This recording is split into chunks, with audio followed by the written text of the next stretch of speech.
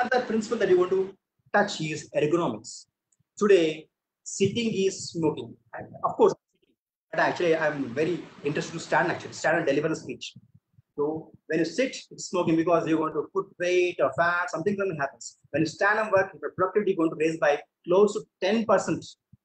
When you stand and work, your memory actually increases enormously. Actually, you will remember so many things, and so many versions available today because of that market transformation.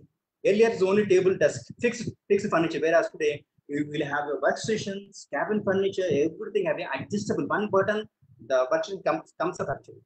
So this is one of the example you see here. It is increased stand, so it will increase the close to 4 feet. That means normally the desk is a 750. It can go to 200 mm. That means the desk, the flat desk, can go to 200. So people can stand and work. It's up to his position actually.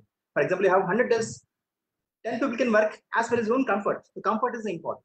Next aspect is acoustics. They are forgetting the subject actually. Only very few consultants have left in India.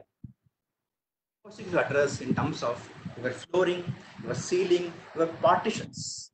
Whenever you design, please check the decibels.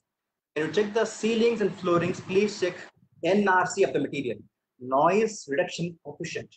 Definitely you will find in the manufacturer sheet, please look for NRC of the material. When you have NRC of close to 0.7 and above, pick for the ceiling. For NRC of 0.3 and below for a carpet, it is perfect. And the partition, the decibels should be 35 to 45 decibels. You can measure with your own mobile also. Today, the mobile has got simple apps. You can measure from this direction and one more partition, go other side and check the partition. So you can have a glass full infill and do partition deck to deck to take care of the acoustics.